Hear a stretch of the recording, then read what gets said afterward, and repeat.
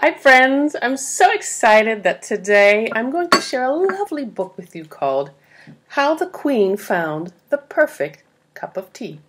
Ready?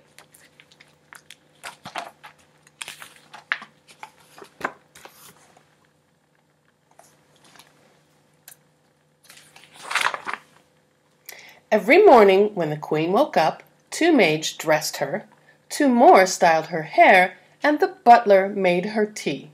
Each day she sipped her tea alone, and each day her tea started to taste a bit worse. Finally, she could stand it no longer. "James!" she yelled. "This tea is horrible!" "Oh dear," said James, "too much sugar? Too little milk?" "Too much talking," said the Queen. "I must find the perfect cup of tea. Stop slouching and get me my coat." "Yes, Your Majesty," said James. They floated over hilltops, meadows, and seas. "Land there!" the Queen commanded.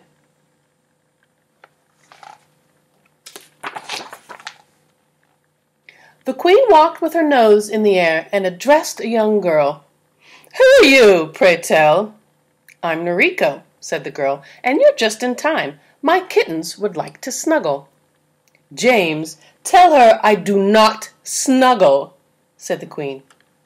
"Her Majesty doesn't snuggle," said James. "Well, then it's time she learned," said Noriko.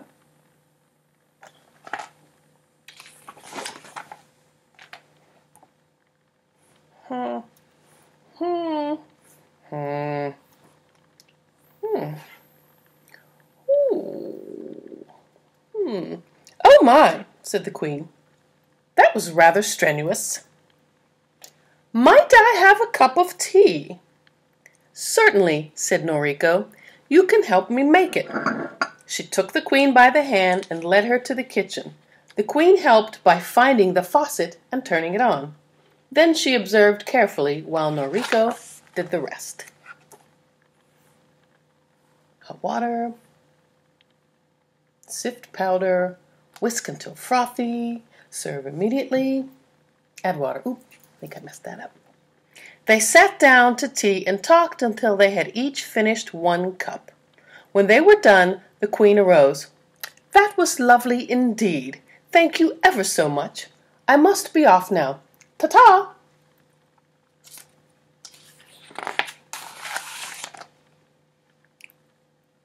"Has your Majesty found the perfect cup of tea?" said James. "Not yet," said the Queen, "but that cup was rather good. Onward, James."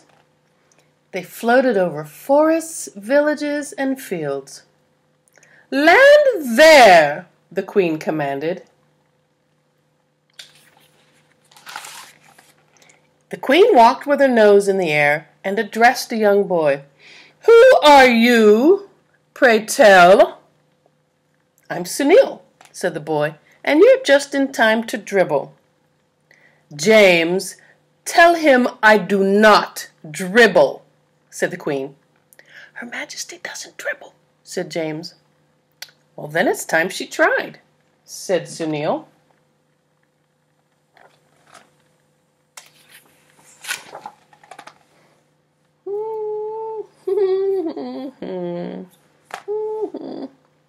"Oh my," said the Queen, "that was rather vigorous.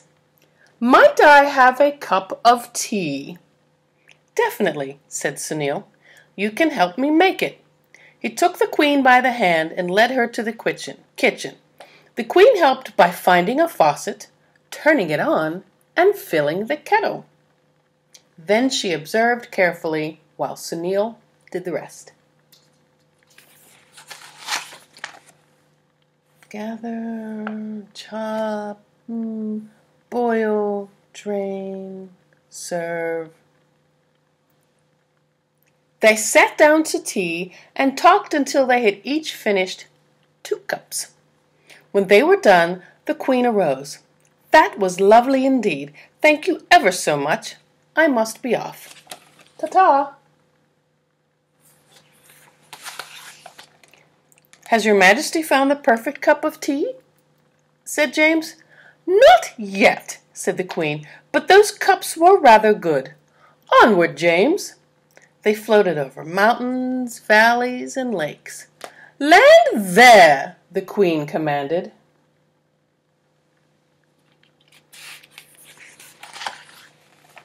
James rolled out the red carpet. The Queen walked with her nose in the air and addressed a young girl.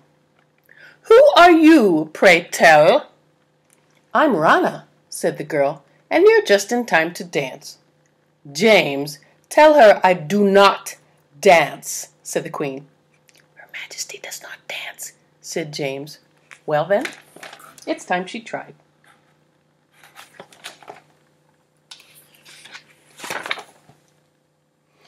Oh my, said the Queen, that was rather marvelous.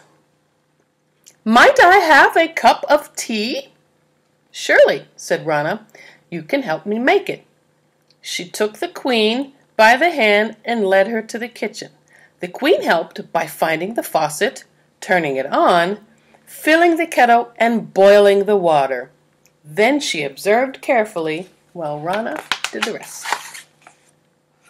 Gather, fill, rinse, add leaves, stack and boil, combine and brew, pour, lower heat, and serve. They sat down to tea and talked until they had each finished 3 cups. After they were done, the Queen arose. That was lovely indeed. Thank you ever so much. I must be off. Ta-ta! Has your Majesty found the perfect cup of tea? Said James. Not yet, said the Queen, but I know where it is. Home, James.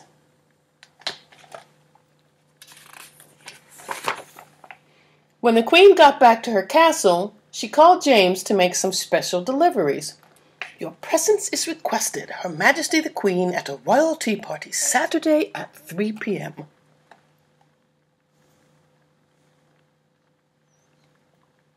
On Saturday, the Queen woke up, styled her own hair, and dressed herself.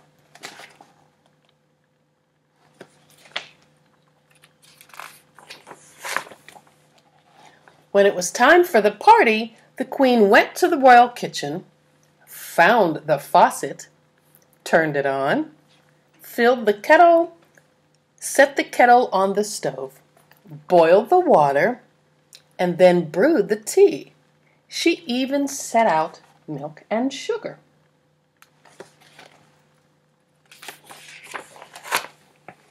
James rolled out the red carpet and greeted each guest. Sunil arrived first, followed by Noriko and Rana. When everyone was assembled, James blew his bugle. The Queen has an announcement, he said. The guests grew quiet. I have discovered the secret to the perfect cup of tea, said the Queen. First, you must make the tea yourself. Then you must share it with others. Milk and sugar are optional. Precisely, said Noriko. Exactly, said Sunil. Absolutely, said Rana. The Queen was so busy serving tea that she forgot to put her nose in the air. This caused her crown to wobble just a bit. Come join us, said Noriko. That would be lovely indeed, said the Queen. Everyone sat down to tea, where they talked and laughed and drank cup after cup until the whole teapot was empty.